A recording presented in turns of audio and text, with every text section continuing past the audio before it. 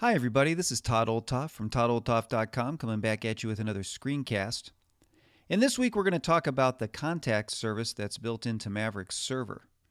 Now, contacts obviously includes your address book, so it's got all of your various contacts that you might have from your different services. For some of you using iCloud, you may have contacts on iCloud. You might have an Exchange server at work where you have contacts.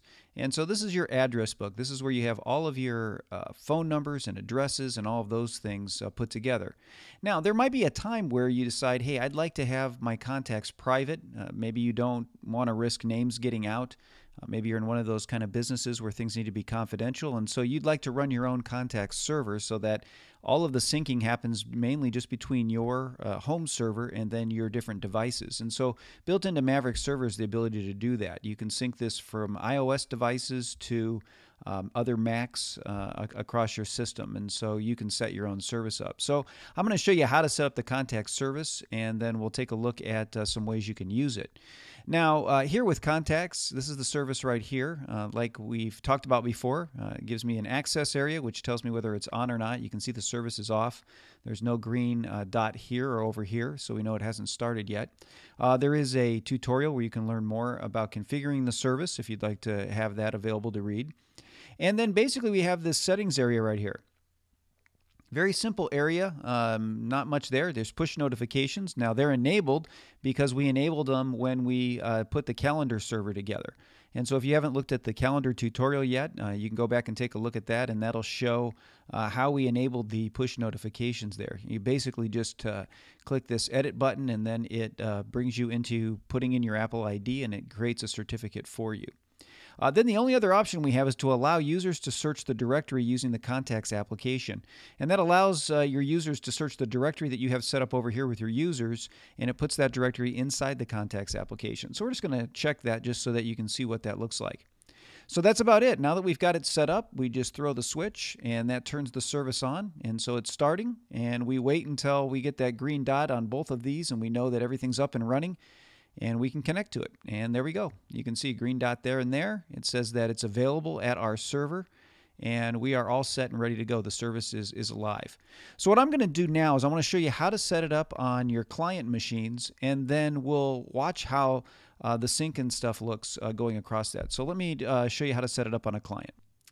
Okay, here we are over on one of my remote Macs, and so I'm logged into that to show you how to set up a client now with the newly set up contacts service. So you want to go into System Preferences, and you want to come down to Internet Accounts. You want to click that, and that's going to load your Internet accounts for you. And then what you want to do is we're going to add contacts in here. So we're going to come all the way down. We're going to add another account. And we're going to add a CardDAV account. Now, if you haven't set up the server aspect of this yet, you would just do the add server account and put it in that way. But since we've already done that for calendars and reminders, we'll do this this way to show you how to do it if you're not trying to add the whole server. You just want to add this one service. So you add a CardDAV account, and you click Create. And then what it's going to do is it's going to ask you for your username, password, and your server's address. So let me just put in that information here real quick, and then we'll create the account. Okay, now that I got all the information in there, I just click on Create here. And it's going to verify the information to make sure that it's right. So it's checking it out with the server. And once it's done doing that, you can see now that it has added a contact server right here. So I've got all of that information ready to go, and I can add some of the other information as well on here. Now, the difference here is as to why it added a separate one instead of this one is I logged in under a different user on this one than I did on the contacts. And so I can actually add the calendars and reminders from this account as well if I want to do it that way. And I could just, if I just click on these, it will actually add the calendars and the reminders that I've got on the server and sync those all under one. What you're not going to see is you won't see the contacts themselves as a box to check. They've sort of removed that, assuming that when you add contacts that you want it. And so basically that's how you add that on there. All right, so now that we've got that live, let's go ahead and see what it looks like when we pull up the contacts. So I'm just going to, let's go back to Show All. Let me just put this down here, and I'm going to launch contacts.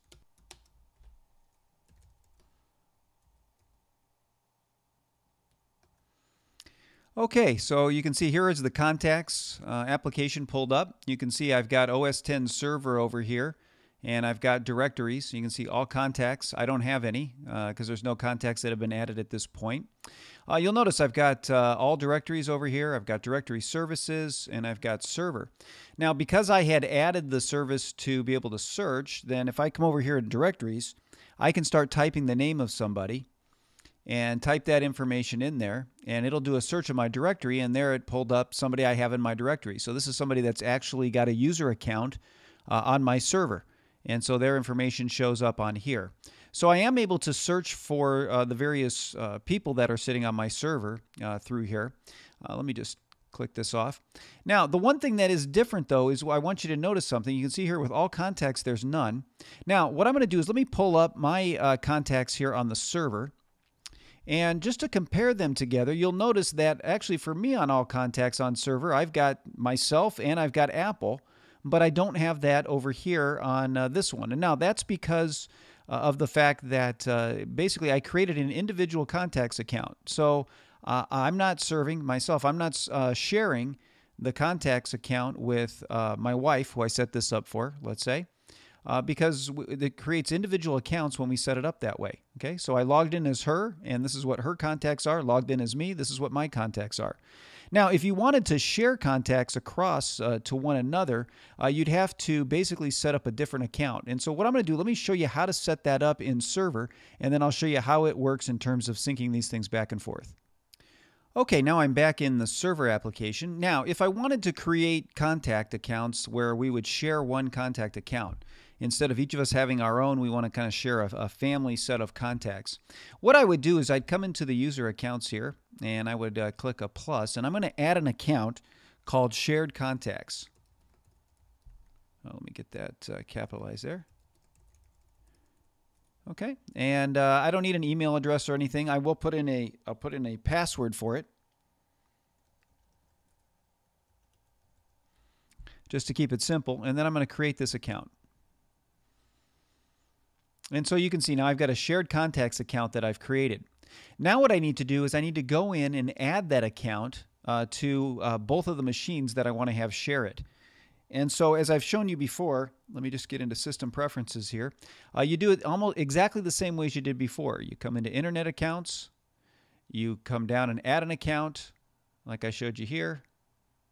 You'd add a CarDev account.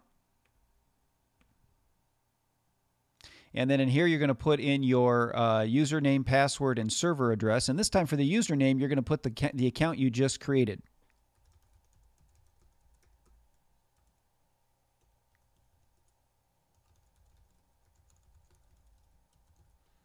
Okay, now that I have all that in there, I go to create this account. And now it's created that account. It asks if I want to use calendars and reminders for that account, which I don't. I just want to leave it as shared contacts. And so I'm good for this one. I don't have to worry about it. Let me just close this down. Now what I'm going to do is add it on my other client machine, and then I'll show you how they sync together. Okay, so now I've added the accounts to both. You can see I've got this all server contacts area here. They both have it. You notice they both have nothing in them.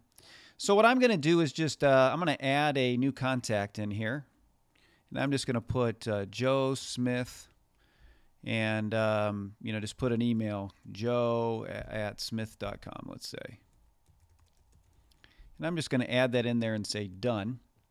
And so it's going to add that contact now into this particular account. And you'll notice that here it is. It showed up on top as well, and now it's just sunk right over. And so you can see that this now is a shared account. And so you could use this, like I said, if you wanted a family shared account, you could put that together. And then as members of your family add contacts, they get added to everybody's contact list right there inside the server application because you use that shared contact. So hopefully that gives you an idea of how to use the contacts in different situations, and will get you set up with your own contacts server as well. So that's all I have for this week. I'll be back at you next week with another screencast to help you learn how to do more things with your Mac.